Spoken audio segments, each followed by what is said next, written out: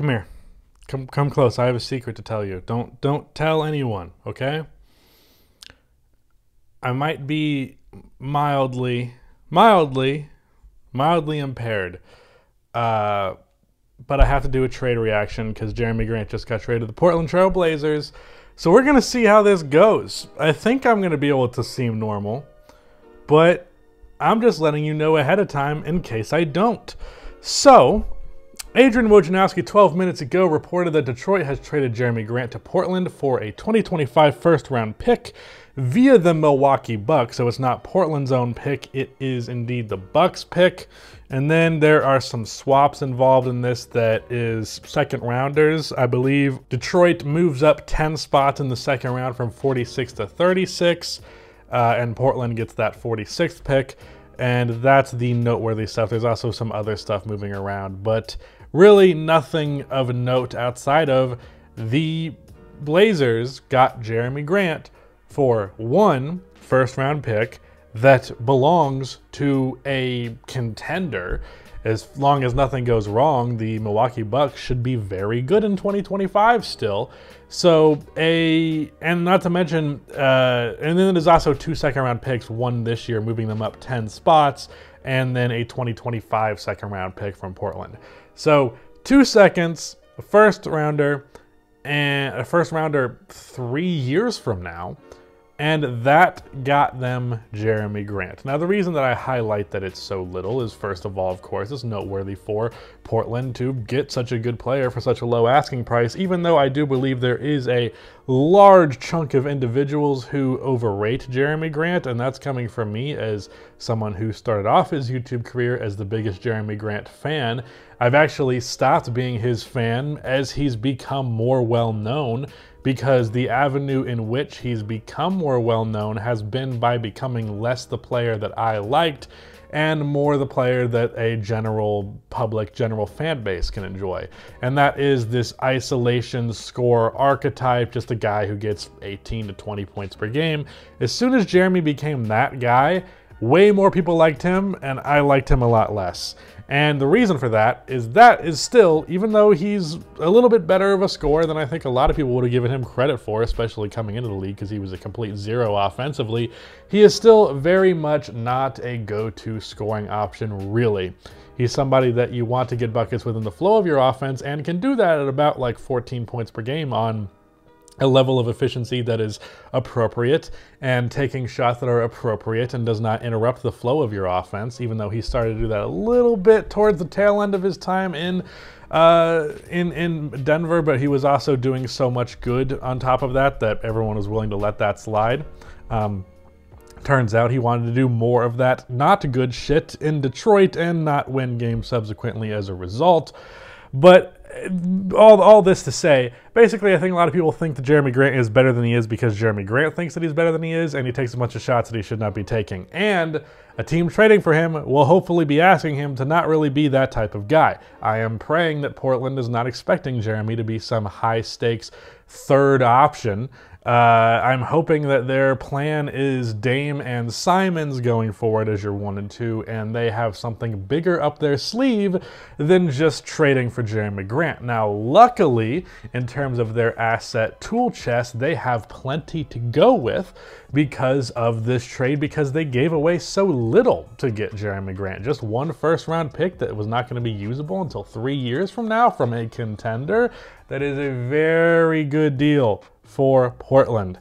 And on Detroit's end of things, it didn't feel like this was the best option you had. I mean, we were talking about potentially Patrick Williams just at this last trade deadline. So the fact that you went from a guy who was the number 4 pick 2 years ago to now this shows quite a bit in terms of the level of asset mismanagement that happened there. If Detroit had traded Jerami Grant after his first season going into this one, they would have definitely got a lot more.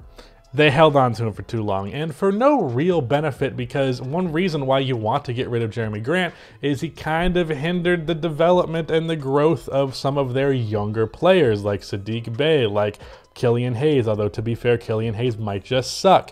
Cade Cunningham being the biggest one, obviously.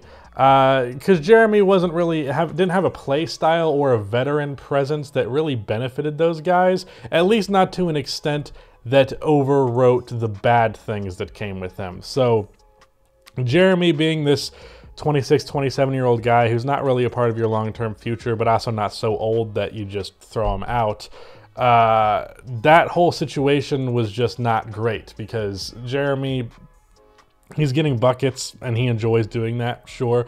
But ultimately, he's just taking shots and opportunity and learning opportunities away from Detroit's young players. So it was almost a guarantee that Jerami Grant would not be on the Detroit Pistons going into this year. But I'm just saying that the team waited too damn long to arrive to that conclusion.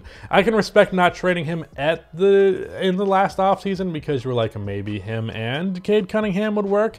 It didn't, and you knew that by the trade deadline, and yet you still did this. You still waited. You still didn't take what I am almost certain there was an offer on the table at the deadline that was better than this one. That said, the Detroit Pistons in general have done a really good job at managing their team, and they deserve more credit for it.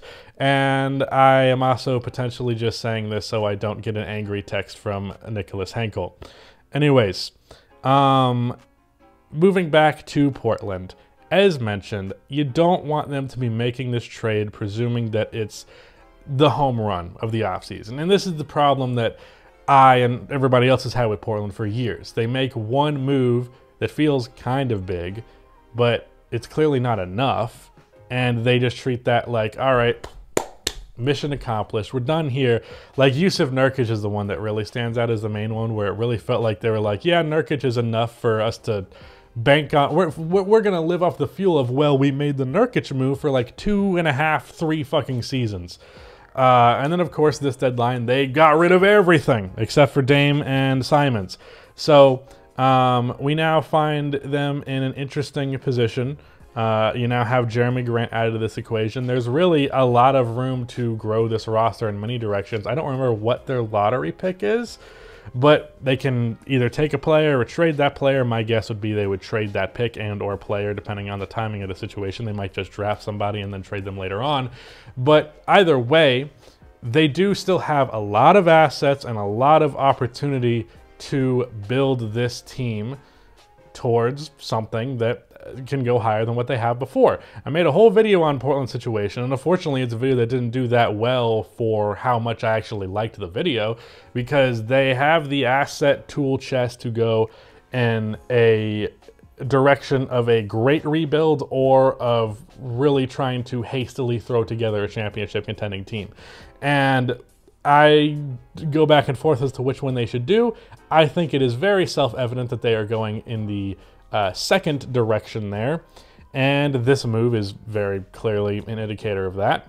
So it's just a matter of time and what we're going to see from them. Now, it's interesting. I don't want to go too in-depth on this because this is going to be a topic for a main channel video and potentially the future. With the whole Kyrie Irving situation in Brooklyn, there is a chance that Kevin Durant himself might actually be available this offseason. And if we are looking at some of the teams that have the most amount of assets capable of throwing at the Brooklyn Nets, well, the Portland Trail Blazers are one of those teams. Throw them Anthony Simons on a sign and trade, give them as many first-round picks as they ask for, and you can potentially get yourself Kevin Durant. And now you have a Jerami on that team. You have whatever role players he managed to sign. You have, obviously, Dame paired with Kevin Durant. And at that point, you just have to wait and see what happens. Hopefully put some fucking defense around that team, because otherwise it's just going to be the Nets again, but Dame's a little bit better than Kyrie Irving and actually shows up to his games, which that actually does make a large difference. But still, either way, there would still be a lot of work to do, even if that hypothetical did come to fruition.